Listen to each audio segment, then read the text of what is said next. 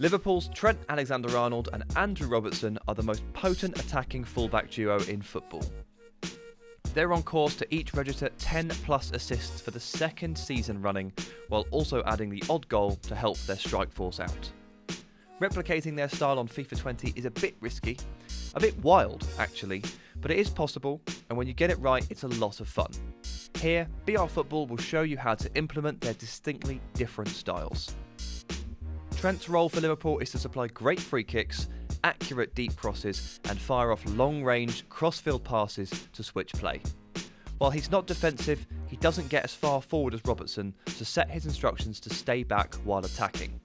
If you're in your own half, recycle the ball between your midfield three until some space opens up in front of Trent, work it over to him and then hit a long cross-field switch, that's L1 and triangle or LB and Y, into the path of Sadio Mane, Roberto Firmino or perhaps even Robertson. If you're getting Trent on the ball higher up the pitch, you can use the same button combination to cross into the box from deeper positions, emulating his crosses from deep. Make sure all three of Firmino, Mane and Mohamed Salah are close to or in the box before you cross. Robertson's a bit more fun to use.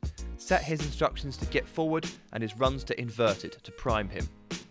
Recycle the ball in midfield again to open up some space for him, play it into his path and then sprint forward.